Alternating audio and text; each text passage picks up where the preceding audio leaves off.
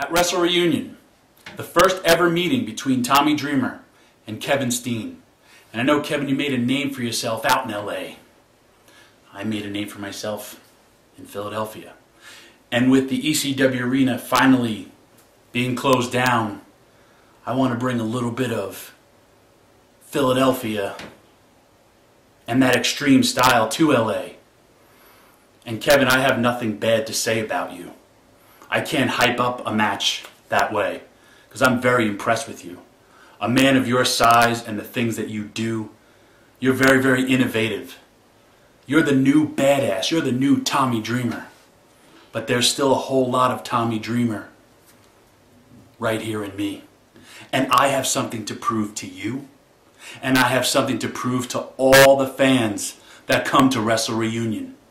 You see, I have to prove to myself that I still have it. I have to prove to myself that I can still go with the young badasses. Because I am not old. I'm going to continue an extreme legacy that I'm damn proud of.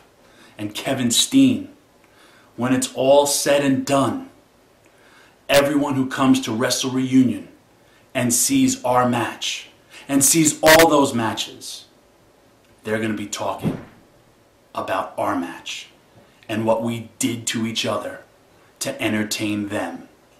Because being hardcore isn't about tables, chairs, ladders, or blood. It's a work ethic. And you have that work ethic that I've had my whole career. And Kevin Steen, I am so pumped up to be in the ring with you.